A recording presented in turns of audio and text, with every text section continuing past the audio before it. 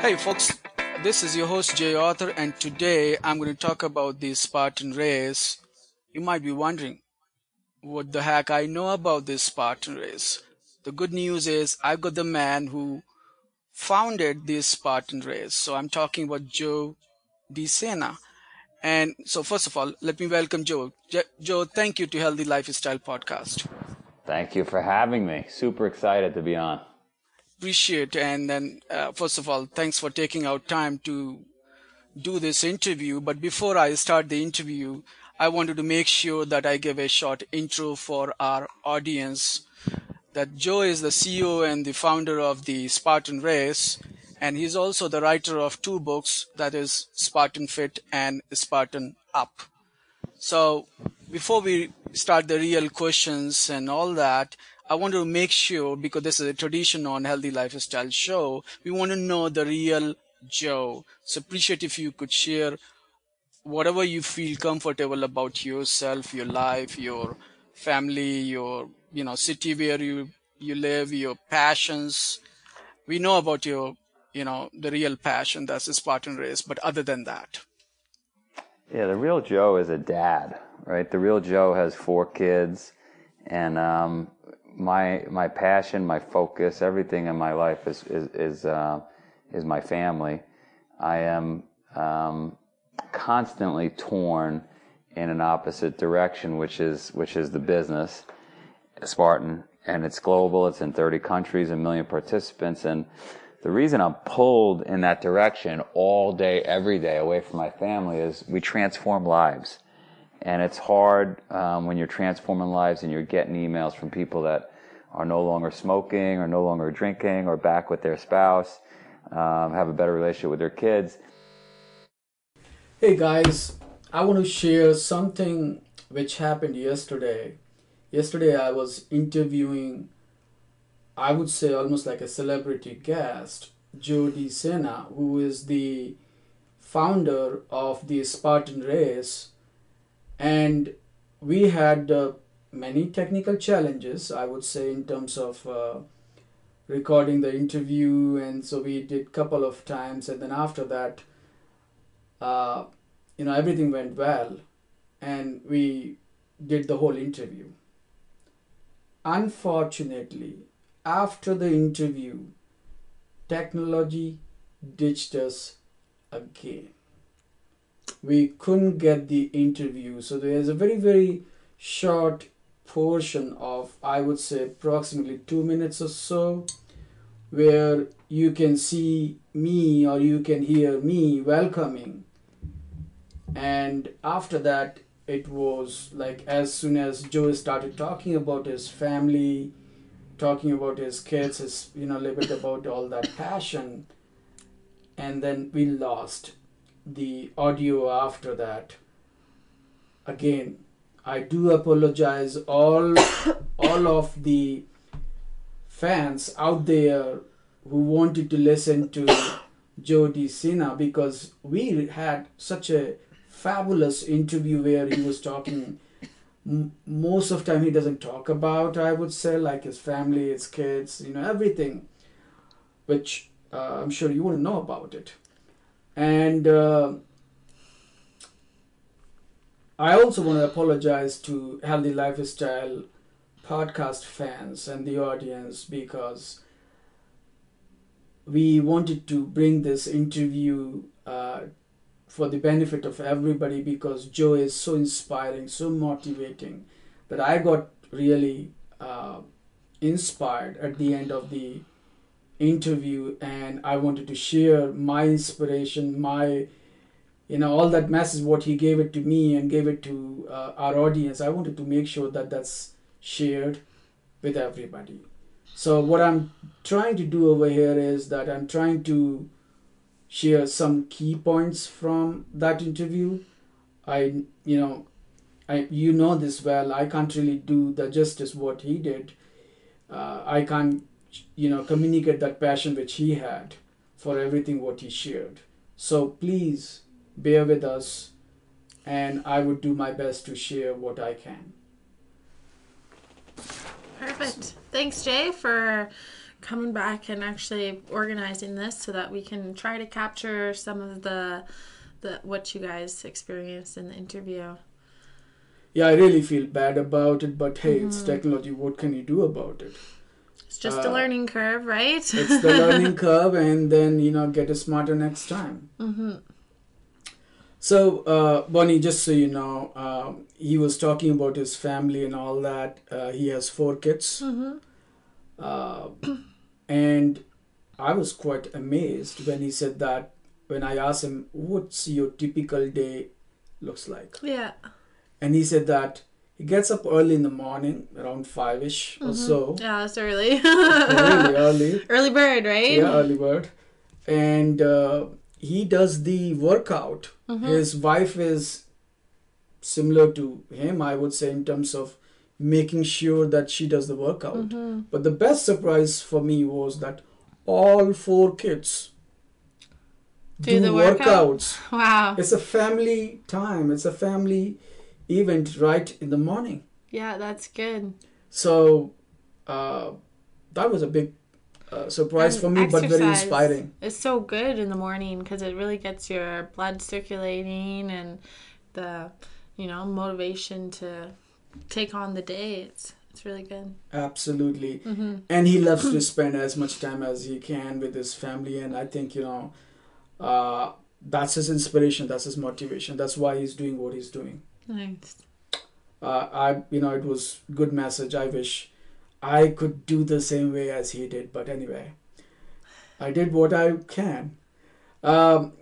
He also talked about that he's writing another book. So he wrote the first book was Spartan Up, and the second book after that was Spartan Fit. And I asked him, like, why did you write this second book, Spartan Fit? He said that everybody was looking for the message or the blueprint that how I can be ready. Yeah. In a step-by-step formula for this Spartan race. Yeah, because can you explain the Spartan Race a little bit to the viewers? Yeah, Spartan Race is like a... I can't do that because I really don't know that much about it, but he explained that a little bit, and then we would make sure that message is shared on the blog. He has Spartan Sprint, Spartan Super, Spartan Beast, Spartan Ultra Beast, and I asked him, like, what's the difference? Basically, the difference lies in the total distance covered in each category. And also the obstacles. Yeah, because that's what's the big difference about like the Spartan race compared to like a different marathon or something. Is that there's lots of obstacles within the course. Yeah, correct. A Spartan race is basically an obstacle race. Yeah, like carrying things, throwing things. Absolutely. Maybe doing some of those army things. Well, it's basically there are many obstacles designed by army. Yeah. So the whole concept is that, you have made it so tough that as if you are facing your life challenge. That was another message. Another key takeaway is that when you face those obstacles, you're almost like overcoming your life challenges. If you can overcome those, it makes you stronger. Yeah. Mentally, of course, physically. Yeah, but mentally it's a huge thing. And then you start thinking, I can do this. If I can do this, I can do anything. Yeah. It's a mind thing, right? It's a mind thing. Talking about that, he talked about it, and this was very, very close to my heart. He said that when I asked him, like, where did you get all this motivation? Normally people participate in the races, and then after that, thank you very much, and then they have a party. That's how it goes. Maybe tailgate party. Yeah.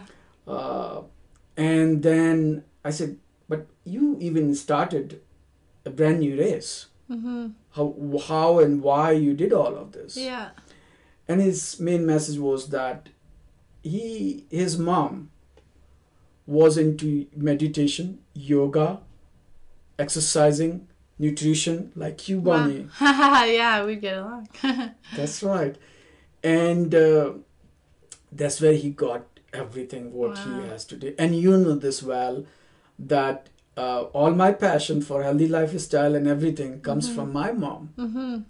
So his mom said that, make yourself so strong through proper nutrition Mm-hmm. that you can do anything in life. And in order to do anything in life, make your mind so strong that your mind starts teaching your body that you can do anything in life. That's so true, because like there's different parts of the brain, and if you can train it to think a certain way, it's gonna start conditioning your thoughts, and it's just gonna come instantaneously. That's true. Right. And you know this, my mom always gave me this message. Make your mind so strong that nothing is impossible after that. Mm-hmm. And your body is going to listen to your mind. Yeah. Knowingly, unknowingly, doesn't matter. But if you make your mind strong, then your body would be strong, because your mind is telling all the time, eat this, don't eat that. Yeah. Do the exercises daily. Don't skip the exercises. Yeah. Get up early in the morning, because you're programming yourself. Touche. Yeah, I know. So we almost felt like, maybe my mom was talking to his mom. Or maybe, I don't know, all moms I like. Yeah. And there was one more thing he started talking about, and it was really good. I'm trying to recall that. It was a long interview, and I really feel bad that we can't have some of that. He was talking about, when we were talking about nutrition. Mm-hmm. And I say, my mom always used to say that eat only as big as your palm is. My mom said that too. Your mom did? Yeah. This is what your body needs. This is the quantity you need to take when you're eating. Wow. And something similar his mom said to him. Mm-hmm. So I said, oh gosh. All moms. Maybe your mom But he's practicing all of that. Yeah. He eats less. Mm-hmm. He doesn't take any coffee. He doesn't take any tea. He doesn't take any alcohol. He just takes water. That's good. Nothing else. And he's taking very, very simple food, but nutritious and healthy food. And plant-based. And plant-based. He doesn't eat any kind of meat. He doesn't even take dairy. Okay, so like a vegan. Well, he's okay. He says, if you like dairy stuff, take it. But yeah. He doesn't. That's his personal choice. Yeah. For whatever reason, I didn't ask him. Mm-hmm. And that was really extremely close again to my heart, because my mom was a vegan. Mm-hmm. And that's by design, by choice. Nobody in my family takes any kind of meat. Mm-hmm. Some limited type of dairy, not even fish, nothing. Yeah. I have no restrictions, and I have no hesitation, but I'm not a regular taker of any kind of meat. I avoid meat if I can. I just keep it for more like having fun kind of thing. Yeah. Nothing more than that. So there was almost like a bond which was created during that interview. Mm. And when I told him that I come from a tiny hamlet from the Himalayan mountains, he says, hey, I want to go there. I want to come and talk to you. And can you help me out on that? I want to go there. Yeah. Because he's that kind of a guy who would even travel. He would travel, and then even he would walk 100 miles. Yeah. Well, yeah, I can imagine. Because he is testing himself. Mm-hmm. It's all about having fun through testing his body, his mind, his willpower. Like, that's who he is. That's why he created his Spartan Race. Mm-hmm. And he also told me about that now Spartan Race is in 30 countries. Wow. 30 countries. And he was talking about that there's a more than 1 million following for this race. I've had a friend that's competed in it before, so it's challenging. He's really fit, so I'm not surprised that he went into that. But talking about that, I told him, hey, I'm not the guy who does participate in these kind of races. Yeah. If I want to do it, what's your message? Because I'm sure there are millions of people like me who never participate in these kind of races. Yeah, they're challenging, right? They're so challenging. It's kind of a bit it's not only challenging, it's like, you understand my situation, my personal situation. I have so many things to do, to take care of. I don't have that luxury that I can spend that kind of time. And it's also the time of getting prepared for the race. Right. So I don't have some of that. Yeah. I would say, cushion in my life. Mm-hmm. So I said, okay, what do I do? Mm-hmm. He said that, okay, do you exercise? I said, yeah, I do exercise a lot.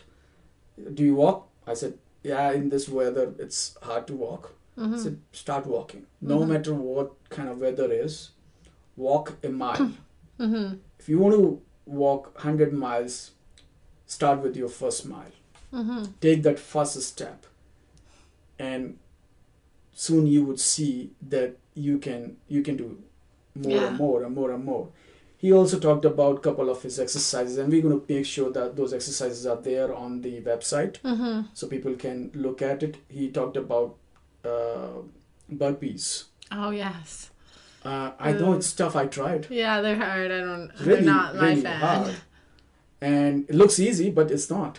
No, especially if you got to do like 20 or more. And he does, I don't know, he doesn't even count sometimes. Just keeps going. Just keeps going.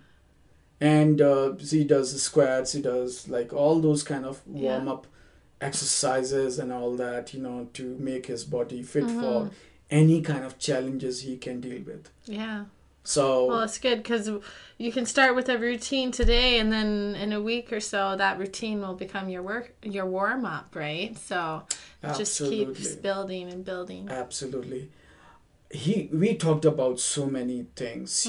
I really don't have some of those notes over here. I just took some notes, and then after that, I was so engrossed in the whole interview that stopped taking notes because I knew it's going to be recorded in any case. This is the first time, guys, this happened with us. We lost the recording like this due to technology. So we were never prepared for something like this.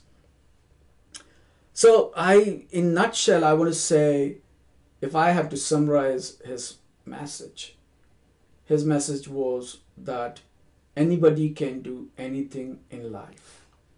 Start, first of all, believing in yourself. Take that first step. And when you take that first step, soon you will be taking the second step and third step. And believe you me, anybody can do it. Nobody is special. If there's any person who's special, it's you, it's me, it's Bonnie. We are special. And that's what we have to keep telling to our mind, that we are special. And then we can do anything after that in life. With that, I want to say thank you very much for being part of this podcast. Check it out more. Everything is whatever we talked about.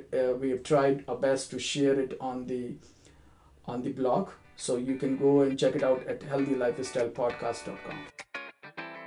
Thanks for listening to the Healthy Lifestyle Show, and you can learn more about us at healthylifestylepodcast.com.